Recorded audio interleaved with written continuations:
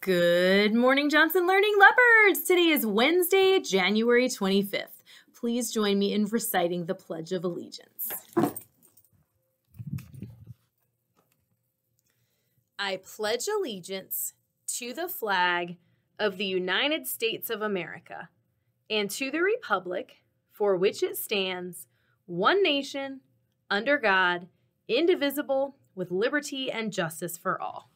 Please pause for the moment of silence on level 0.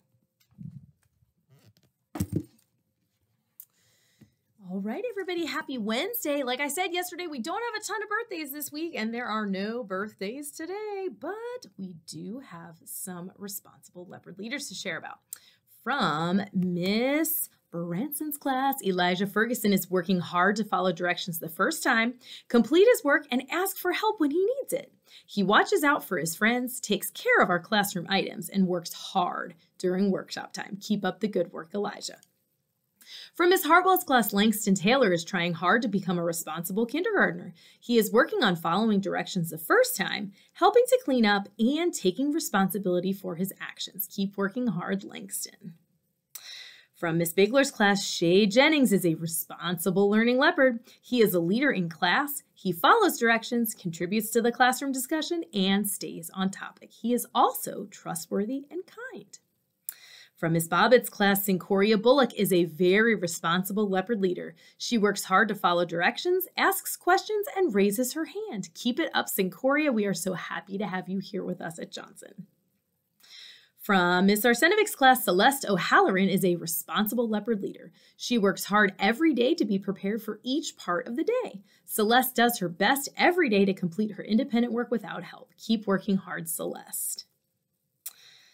From Miss Hicks' class, Matthias Morris has been an awesome leopard leader. He has been responsible as he gives his best effort to complete his work and engage in class. We are all so proud of you, and we cannot wait to see the ways you continue to roar, Matthias.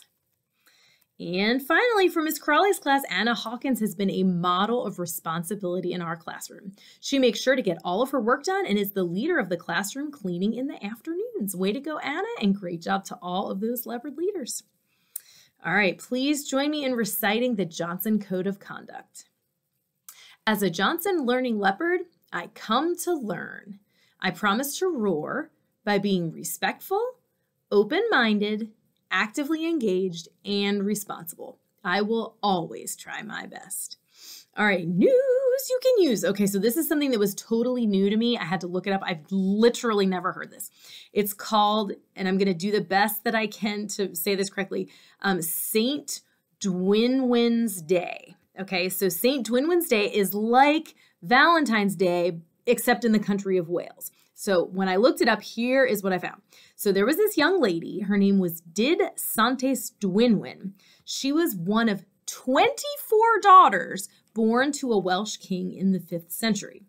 Legend has it that she was the most beautiful of the king's daughters, and so everybody in the neighboring countries wanted to marry her. Like all the other princes and whatever, they were like, ooh, we want to marry her. But Dwynwen fell in love with a local citizen, and his name was Maelyn Deodril. When Maelyn found out that Dwynwen's father, the king, had already promised that she would marry this other prince guy, he stopped talking to Dwynwen, and then he got turned into a block of ice. I know, you can't make this stuff up. Okay, so next part of the story. So Dwynwen, instead of marrying this dude that she doesn't even know, she runs into the forest and she makes these 3 wishes. The first thing that she wishes is that Maelyn, the guy that she loved, would thaw out, because remember, he was a block of ice. She wishes that all true loves could be together. And then she also wished that she herself would never get married.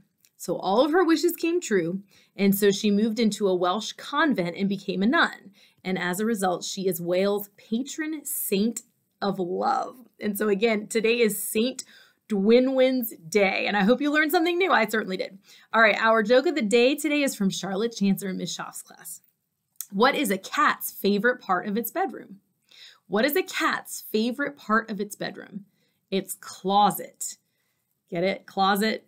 Closet. Cats have claws. Ah, yep, get it? Okay, awesome. Charlotte, thank you so much for sharing that with us. And y'all, that is all I have for today. I hope you have a wonderful Wednesday and think about how you can roar today here at Johnson. We love you. Make it a wonderful day.